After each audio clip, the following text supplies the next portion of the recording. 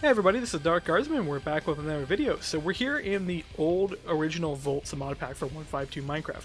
And the reason we are here is I kind of want to talk about the next step in atomic science. Now the current version of atomic science for 1.12, we only have the fission reactor, which is right there. It's in the mostly working state. We've got the turbines, we've got the thermal system, we've got the radiation system. It is functional, you can generate power. It's good enough for the moment. We can do all the processing machines and everything else. So that's there. It's a functional, playable mod that does its main purpose of generating power. The next step, of course, is to start getting back some of the other content, which will be the fusion reactor, the particle accelerator, and of course the little UU crafting system, along with some of the other things like the control rods, the temperature monitor, stuff like that. But we've got to redesign all that stuff, because the plan for updating atomic science was not to update it in its pure state that it was originally created by Cal Claudia. The concept was to rewrite it from the ground up, take the content that was there, reimagine it, re-envision it, and try to bring it back in a way that it still looks and feels like the old version, but underneath it's much more improved, has much more versatility, is much more usable and everything else. The particle accelerator, however, I kind of want to take that to a little bit more and actually try to almost completely redesign it while still ensuring that we have something that looks and works like a particle accelerator. Now with the version of 1.5.2, the particle accelerator works in a most simplistic way. You build a tube out of magnetic blocks, glass, etc. You put a controller on one end, you supply it items and power, and what it'll do is it'll produce basically, let's see if we get the items down here. It'll produce antimatter, and you can produce in different sizes, and it should produce strange matter. It might be called dark matter in this version. Nope, it's still called strange matter. It'll produce either of those two items. Now with the antimatter, you could of course craft that into antimatter explosives, or you could have used it in the fomentation chamber to produce power, which is something a lot of people did do in the Volts mod pack. And the alternative is you could produce strange matter, which you can use to make the red matter explosives, or you could stick into this machine over here to actually sit there and craft whatever item you were looking to craft with. Of course, you had to feed it power, and it would consume the strange matter rod over time to actually do its process. With the new version, what I'm thinking about doing is somewhat keeping the tube design, but I want to modify how the electromagnets work. Instead of having it where you have to put them like every single system, what I kind of want to do is get a system where you would have an electromagnet every so often. Let me go ahead and do this to kind of demonstrate it a little bit better. With the old version, you could use glass or this. These were both basically the same. This is electromagnet, glass is electromagnet. Same concept. I think even the recipes were, yeah, they were pretty much the same item.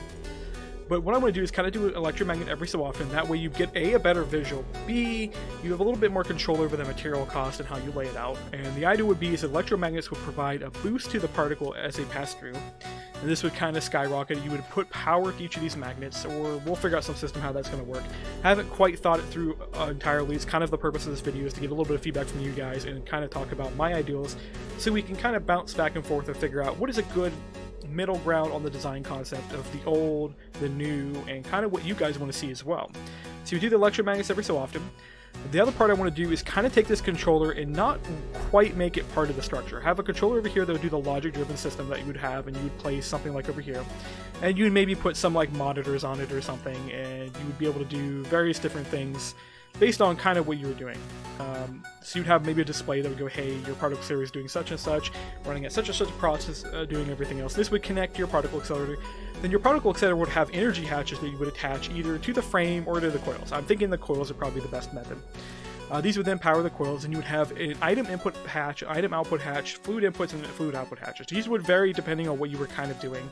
The concept would be is that the item input and output hatches could be used, of course, for inserting not only the material you want to do, but also this empty cell. So you would put this, for example, into the output hatch, and it would allow you to fill it with antimatter from once you've captured, or strange matter once you've captured, or whatever other particles we decide to produce with the system. You do that in the item output hatch. And then you would have a fluid output hatch that, of course, let you output this stuff as a fluid directly into a storage tank that then could then be used for crafting or whatever other process you want to use. We, of course, have the energy ones as well, and vice versa, all that kind of stuff. That would make it a lot easier to work with this, because one of the biggest complaints was when working with the particle accelerator is that this block was really hard to get to. You can kind of see it from this perspective, is that you really can only access three sides. So you'd have your power in, item through the top, and then items at the bottom. And then you may not be able to get into this to kind of work with it and everything else. And then you had to have this redstone system where you would turn the machine on and off because it was off by default off. And I kind of want to do the redstone control over here, be able to do some kind of injection chamber is what I'm thinking. So your item input wouldn't even be part of the main structure. You'd have a structure that would come off of this, and let's demonstrate this by building something out here. So you'd have your injection chamber like this, and what you would do is you would have the item hatch right there that would then shoot the initial particle in, that would then go around, and then maybe at the other side you would then have your capture output, but would then be your output system. Or it might be just a block. To be honest, it really doesn't matter. A block might be a good option. We could do this a variety of different ways to make it work and do it functional. The other side of this I want to do is I kind of want to make this system a lot more dynamic. With the old version, you more or less had a few patterns you would have to build in, because it had a degree where once you took a corner, you lost energy. So you want to build the length of it so high to get a good power system through it. This also was kind of tricky as chunk loading was a problem, so it kind of made issues with that, and you had an air gap in the middle. And one of the things that was really hard to do was actually build up with these two. So I'm thinking we're definitely going to want to allow stuff to be built up. I'm definitely going to want to allow things to actually be changed and modified so you can do other things with this. I want to be able to let the particle accelerator be used as a particle cannon, so you could get some stuff up to speed and then you could eject that particle out of the front of this and shoot it off in a distance, or have a cannon mount that let you aim it or whatever. Like do some really cool Half-Life or Portal stuff where you have a little ball that bounces around. So there's some stuff I kind of want to do with that. And there's a few other things I kind of want to do this, but the first thing I want to do is start to get working on the design, start talking to you guys about what you want to see and what you want to do with the particle accelerator and kind of what integration you want to see with it, layouts, design, shapes, maybe some issues you had with the old version, maybe some things you liked about the older version, kind of all those different things I would like to hear back from you guys, either here in the comment section on YouTube and the Discord server that we do have. I'll even take things on Twitter and Reddit, whatever you just guys want to do suggestion-wise. Anyways, I will see you guys later and hope to hear back from you all.